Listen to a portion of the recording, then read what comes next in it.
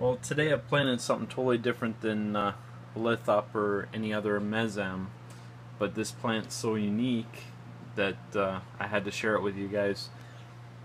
It's called the Telegraph plant, and this is the only plant that I know of that can actually move to sound. You have other plants like the sensitive plant, or mimosa, depending on how you know it as. But this one actually moves to sound, and I've had the seeds for over a year now. I planted some last year, and they ended up drying out and died.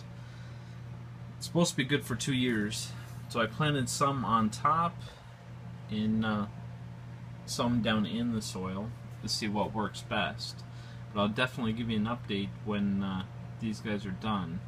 And if any of you aren't familiar with the mimosa or a sensitive plant, I'll show you in a minute. But these Telegraph plants are pretty cool. I think it works best with your own voice when you try to use a radio or whatnot to get them to move. I don't think it works as good. But hopefully these guys take. It's definitely something odd, and add something to your collection. Most people haven't even heard of something like this.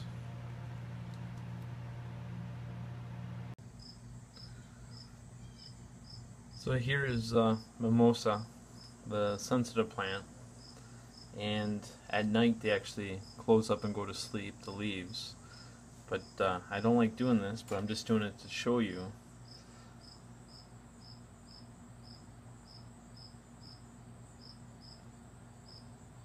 They react to any touch, and after a little bit it'll open back up.